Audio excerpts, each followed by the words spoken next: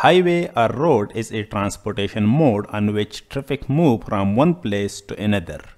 Hey guys, I'm Suleiman Khan, and in this video, we'll be learning about different road components. Number one, and that's subgrade. So subgrade is just like the foundation of road, or you can say the lowest part or component of road structure which bears all the load and transfer the total load through grain-to-grain contact.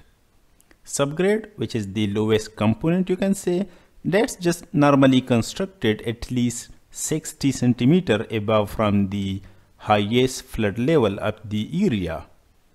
Now if any cell, or you can say the natural surface level, is above the formation level, then the surface is just cut down to proposed subgrade surface, and if the natural surface level is just below the formation level, then you can say the subgrade is kept above the ground level.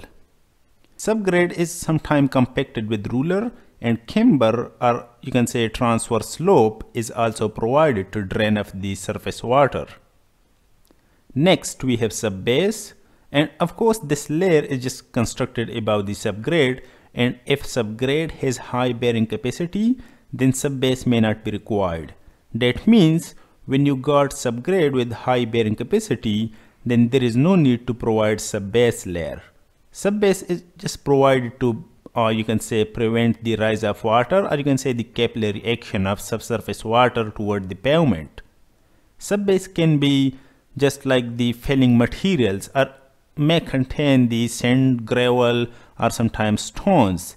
The thickness of this layer, or you can say the subbase layer, after compaction with 8 to 10 tons ruler, is normally kept as 7 to 15 centimeter.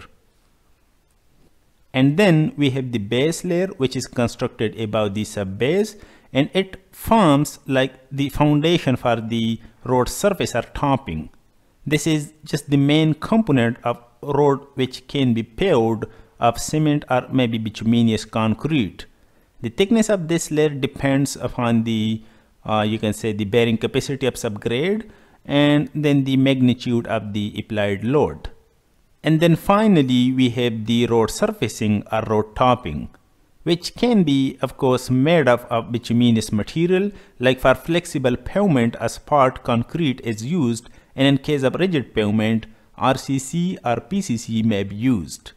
This layer, the road surfacing, or you can say the road topping, prevents the penetration of water into the base layer and saves the lower layers from the abrasion and other weathering effects of the moving vehicle. This layer also provides smooth surface for the traffic. And that's it. This is what I got. And hey, if you like these types videos, please hit that subscribe button. Press the bell icon so you never miss an update from the engineer boy.